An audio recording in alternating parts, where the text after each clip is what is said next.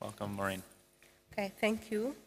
I'm going to take you through regular sex partners to sex workers, a forgotten population in STI HIV control. So, University of Manitoba collaborates with the University of Nairobi in Kenya in HIV STI research group, which started way back in 1980s in HIV prevention activities, targeting sex workers. With PEPFAR support, we managed to open up 9 clinics, 7 dedicated to sex workers activities, and 2 for families and friends of the sex workers, termed as general population. In February 2013, under the Community Positive Health, Dignity and Prevention, ushirikiano, a Kiswahili word which means cooperation, intervention, we initiated and targeted regular partners of the sex workers. Regular partners of sex workers are hard to reach besides being at high risk of HIV acquisition. So the study took 6 months. It was a cross-sectional study. We have prevention officers. These prevention officers, they visit hotspots, sex workers hotspots in Nairobi. They mobilize the sex workers, and they offer them a minimum prevention package. This includes condom use, partner testing, family testing, and all that. And then when they talk to them, the sex workers, they issue them with referral cards for their regular partners.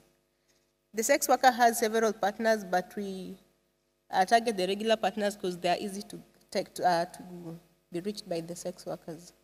So when the regular partners to the sex workers come to the general population clinic, they come with their referral forms or cards, and we administer a clinical baseline questionnaire to the regular clients.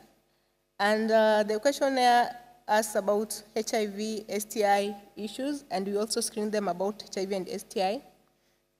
Those ones who turn positive for STI, we give them treatment. The ones who turn positive for HIV, we enroll them into a comprehensive care clinic. So these are the results of the baseline survey that was done on the general population.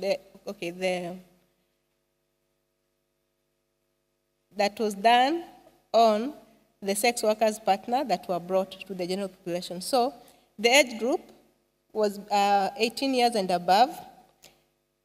68.2% of this population were married. Close to 94% were practicing vaginal sex, and 24.5% had never used condom with a casual partner. 49% had never used condom with a regular partner, and only 12% always used condom. The last time they had sex with a spouse, 52.7% had sex with spouse, and 77.4% did not use condom at all. 58.2% paid for sex, 41.8% did not. 58.2% did not pay for sex, while 41.8% paid for sex. We had less than 1% that were having sex with men. The results for HIV and STI screening, out of 719, 4.9% tested positive for HIV, 1.7% tested positive for RPR, while 15.1% tested positive for GC. You can see GC infection is very high between the ages of 18 to 29-year-olds and low in 50 years and above.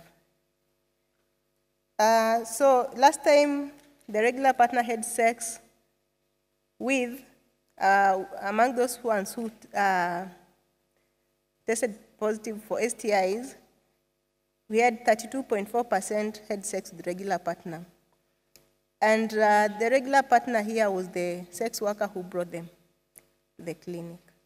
And then 80% don't use condom. 42.3% have never paid for sex, but 57.7% have paid for sex.